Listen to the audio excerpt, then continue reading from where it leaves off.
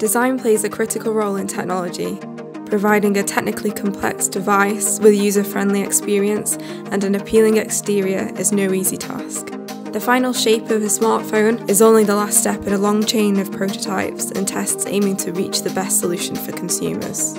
We had the opportunity to meet Alberto Villarreal, the lead designer behind Google's latest device designs, to get an insight into the evolution of a smartphone, specifically the Pixel 2 XL. Alberto, what's your background in terms of design? So I'm working at Google for the last 5 years, basically working on mobile devices. Before that, I've been a design consultant, working on very different industries for consumer electronics sometimes, and also interior architecture, sports products, different things, but most of the time in consumer electronics. Tell me a little bit about design secrets and thoughts on the Google Pixel 2. So Pixel 2 really represents years of development on mobile devices at Google. It really brings together artificial intelligence, software and hardware and industrial design in a tangible packet.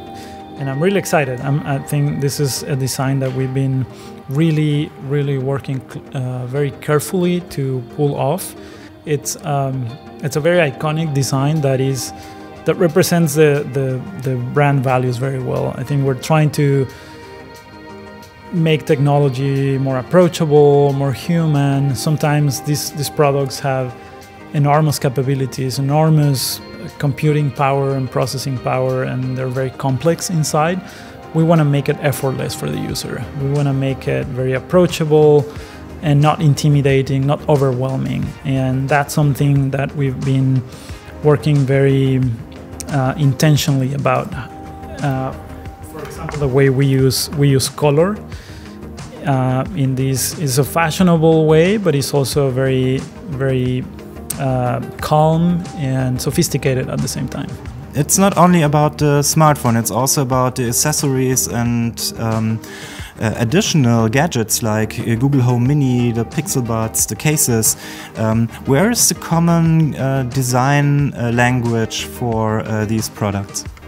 Yeah, I think as you can see in the whole product family, we're extending this use of materiality and colors and finishes that have a lot of texture and tactility, from the fabric on the cases to the fabric on the speakers or even on the headset, to the way we're using colors in this very calm but also very expressive and fashionable way. It's in a sort of minimalistic way, but very pragmatic.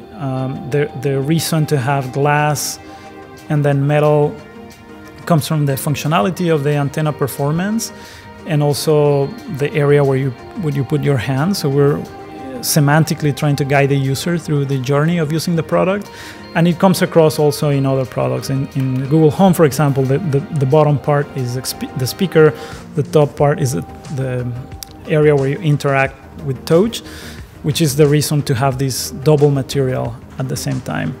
So again, it's a very approachable but also in a very functional and pragmatic way. So designed by Google is actually a whole line of products with a specific design language. Yeah, and we're also bringing a little bit of optimism to it. Like, we have these touches of color that are sparks of little moments. For example, you lift the speaker and you see there's this orange tone there, or when you open these cases you see that there is a color inside that is kind of a moment for discovery for the user. And yeah, it's a little bit of that expression, but also ways to make these products more enjoyable and delightful to use. So we're sitting here to the finished product, sort of the final stage is to roll out it to the user. But how do you approach this state? How is the design process of a smartphone? Can you fill us in a little bit about this? Yeah, sure. So we work very closely with our product management team, with the different engineering teams, camera teams, antenna teams, mechanical engineering, and with our vendors as well, to define the specifications and the dimensions, and then we go back and forth. I think the industrial design team spends a lot of time prototyping and testing and doing exploring forms and form factors, and seeing how these forms fit in your hand, how is the fingerprint sensor in a location that's comfortable for different hands, different sizes? Are the buttons in a layout that is consistent from a previous generation of product to the new one? And then working closely with these teams, we are able to develop features like the Active Edge, that you squeeze the phone and you get the Google Assistant right there. And we wanted to do it like that, so that is the closest and easiest way for the user to activate the Assistant. And the Google Assistant is obviously something that brings and ties all these products together. Whether you're in the kitchen with your hands occupied, you activate it through voice with the speakers, or you're working on the laptop and you have a dedicated key on the keyboard to launch the Assistant. Or if you're on the go with your phone in your hand, you just squeeze it and you have the Assistant there. And that consistent experience, I think, is something that we're paying a lot of attention to deliver to our users.